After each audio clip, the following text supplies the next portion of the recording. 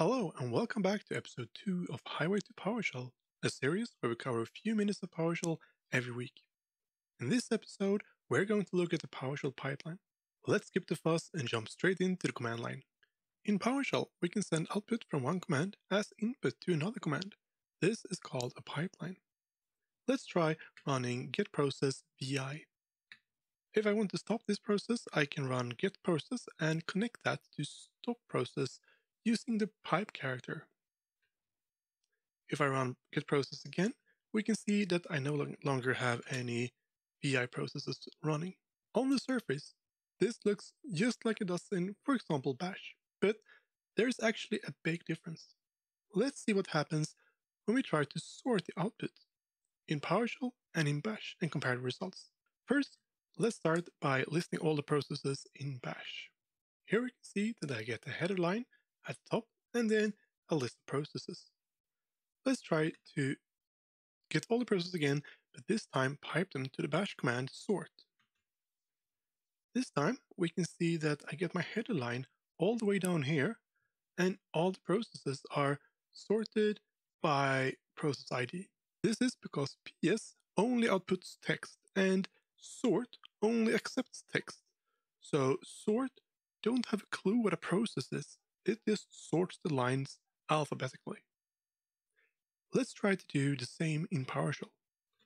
Let's run getProcess to list all our processes. We see that we get a header line, and then we get a list of processes.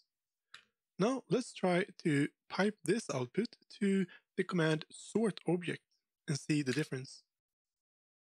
Well, this looks the same, doesn't it? That is because sortObject by default sorts by name.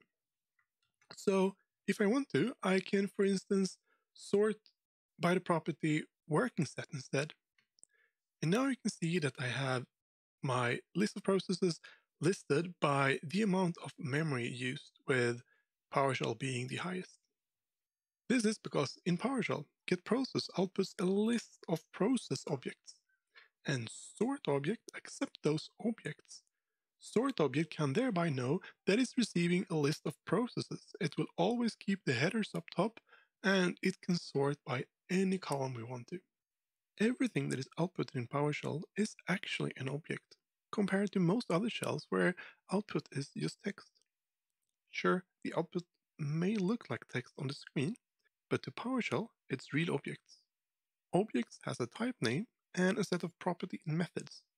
Let's look at some real-world examples. Take, for example, my phone. It has some obvious properties. It has a width, a height, it has a thickness, and a color. It also has some less obvious properties, like, for example, a manufacturer name and a model name. There are also some actions I can perform with my phone. I can, for example, turn the phone on, I can turn it off, I can increase the volume, I can decrease the volume. When we talk programming, these things that we can do, the actions, is called methods. Now let's go back and look at that vi process again. Here we are back at the terminal. Let's run getProcess vi. Just as before, we can see that we have a few obvious properties. It also has a bunch of less obvious properties and a few methods. We can, for example, stop a process by using the method kill. If we want to see the type name and all the available properties and methods on an object, we can use the command getMember. So if we run getProcess again, and this time pipe the result to getMember, we'll see that it outputs information about the object.